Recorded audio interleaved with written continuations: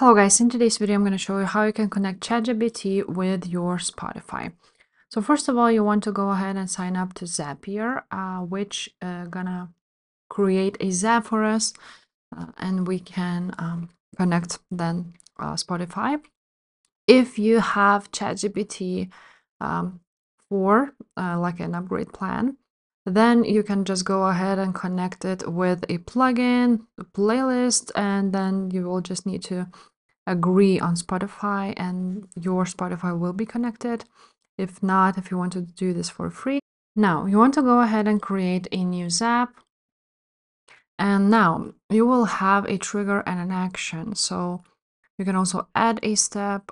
For example, for a trigger, you would need to go ahead and write down Spotify because, for example, ChatGPT as a trigger is not available. So Spotify, then action would be ChatGPT. And now you want to go ahead and choose an event. So for example, when the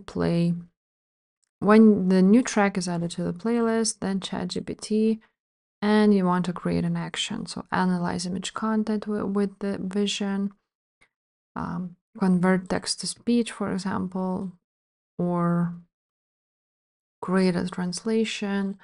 Basically, whatever you need here, you want to go ahead and choose that action. And after that, you're gonna click continue. You need to sign into your ChatGPT, and like that, connect your ChatGPT with Spotify and create that Zap. So if this video was helpful, please leave a like, subscribe to this channel, and I will see you next time. Bye.